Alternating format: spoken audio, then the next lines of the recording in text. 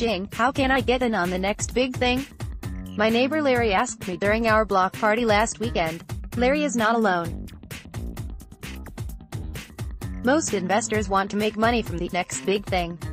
Looking back, people that managed to get in early before an industry took off often made huge profits. Just look at how much money early investors of Amazon.com, Inc., Nasdaq, AMZN, Netflix, Inc., Nasdaq, NFLX, or Facebook, Inc., Nasdaq, FB, have pocketed over the years, and you'll see what I mean. The problem is, Larry is a retirement investor who wants to collect dividends, and dividends come from profits. For an early-stage company that's trying to build its presence, it will likely reinvest most its profits, if it has any, to grow its business, leaving little resources to establish a regular dividend policy. Even after building their presence, companies going after the next big thing may still choose to reinvest its cash. On the shareholder return side, management usually prefers buybacks to dividends because buybacks give them more freedom on the timing and amount of those cash returns. In fact, none of the three companies I mentioned above have a regular dividend policy.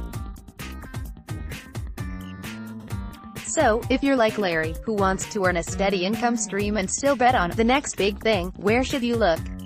Well, in today's market, one of the fastest growing areas is cloud computing. On the consumer side, people are uploading more pictures to their social media accounts than ever before. In the business world, companies are moving from on-premise deployment to cloud-based solutions. Generating income from the cloud. According to IT research and advisory firm Gartner Inc., the worldwide market for public cloud services would grow 21.4% in 2018 to $186.4 billion. From then on, the market would keep expanding and is projected to grow to $302.5 billion by 2021. Source: Gartner forecasts worldwide public cloud revenue to grow 21.4% in 2018. Gartner Inc., April 12, 2018. So, how can income investors catch the profit train in cloud computing? Well, instead of going after the cloud service providers, why not look at the companies that are selling shovels in this new gold rush? I'm talking about companies that own data centers. You see, in order to handle the ever-increasing amount of customer data, cloud service providers have an increasing demand for data centers. Some of them might be able to build and expand their own data centers, but for others, renting seems to be the most efficient solution. For owners of data center, strong demand has translated to a growing rental income stream.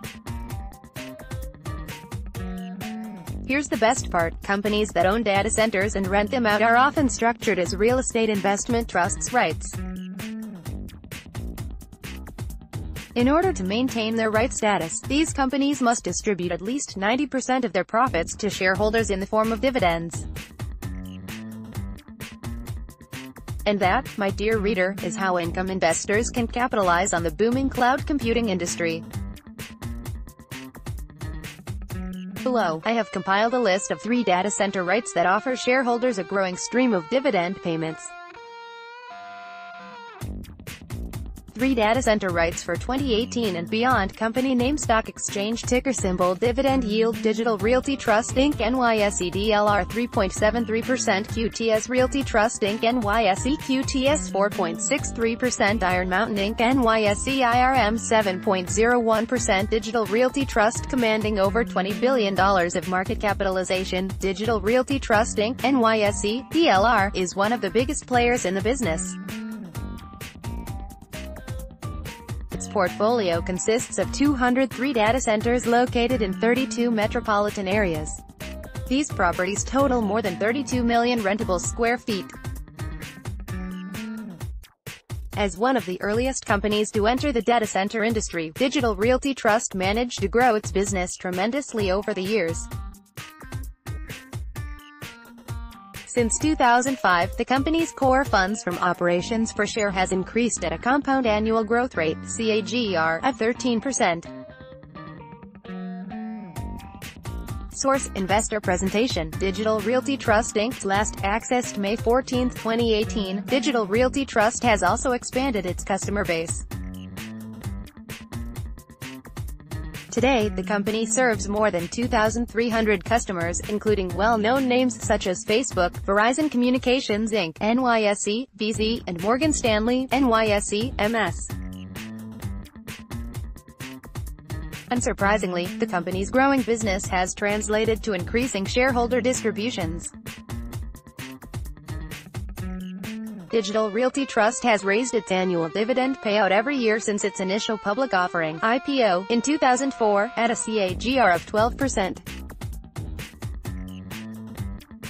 Source: Dividend History. Digital Realty Trust Inc. Last accessed May 14, 2018, paying $1.01 per share on a quarterly basis. Digital Realty Trust stock offers an annual dividend yield of 3.73%. QTS Realty Trust Inc. Having completed its IPO in 2013, QTS Realty Trust Inc. NYSE, QTS, is a relatively new name for income investors. But the growth it managed to deliver was nothing short of impressive. Consider this: when QTS first went public, it had 10 data centers with 1.8 million square feet of raised floor capacity. Today, the company has 25 data centers, totaling 2.7 million square feet of raised floor capacity.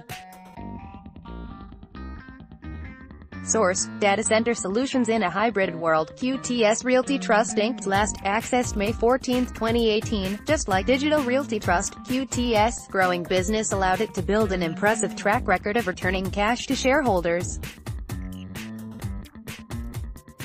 Since its IPO, QTS stock's quarterly dividend rate has increased by more than 70%. The company currently yields 4.63%. Source: QTS Realty Trust, Inc. Dividend date. In an era where most companies pay less than 5%, Iron Mountain Inc. stands out with its 7% plus dividend yield. Of course, a high dividend yield can turn out to be a sign of trouble. But that's not really the case for IRM stock. In 2017, Iron Mountain's adjusted funds from operations grew 12% year-over-year to $752 million. For 2018, management expects the company's AFFO payout ratio to be 81%, which would leave a margin of safety.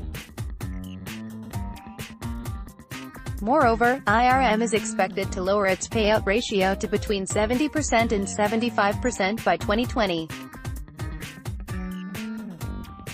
Source: Q4 and full year 2017 financial results. Iron Mountain Inc. Last accessed May 24, 2018, and that's not all. While management projects a more conservative payout ratio, the company's actual payouts will likely go up.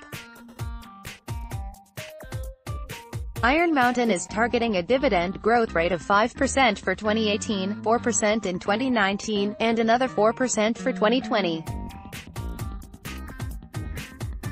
Therefore, for income investors of IRM stock, the best could be yet to come.